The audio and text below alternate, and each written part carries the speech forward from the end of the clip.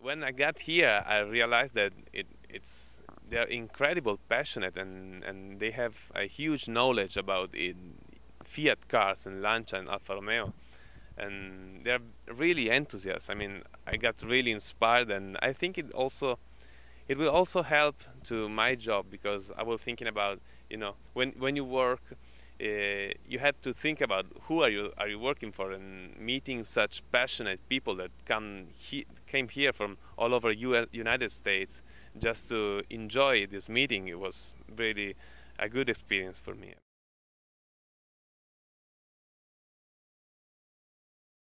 There were two different kind of cars here. One is the cars I usually see in Europe, and like the Multipla, the Alpha Spider, that are very common in Italy. But seeing them here it was weird for me. It was strange. It was an impact looking in those kind of, especially the Multipla.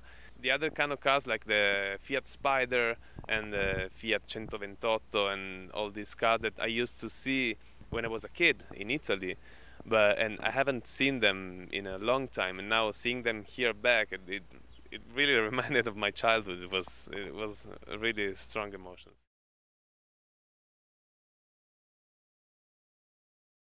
I think what makes a Fiat a real Fiat is the way designers and engineers approached every single project, uh, trying to give revolutionary characteristics to every single model, and trying to find out the best solution out of a given footprint.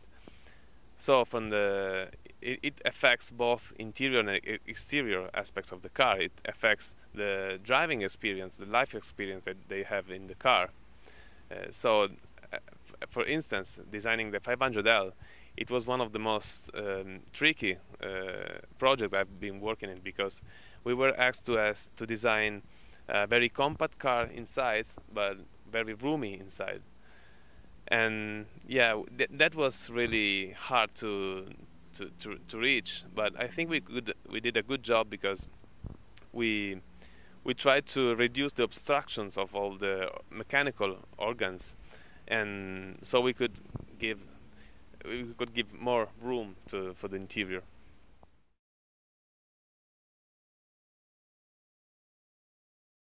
In the end, I find it cool in the streets. It's different from common American cars, but I had the opportunity to drive it along American streets. Actually, I felt good. I felt really proud of being an Italian driving in the American cars, and I think it helps to feel to get that Italian 60s feeling also for an American.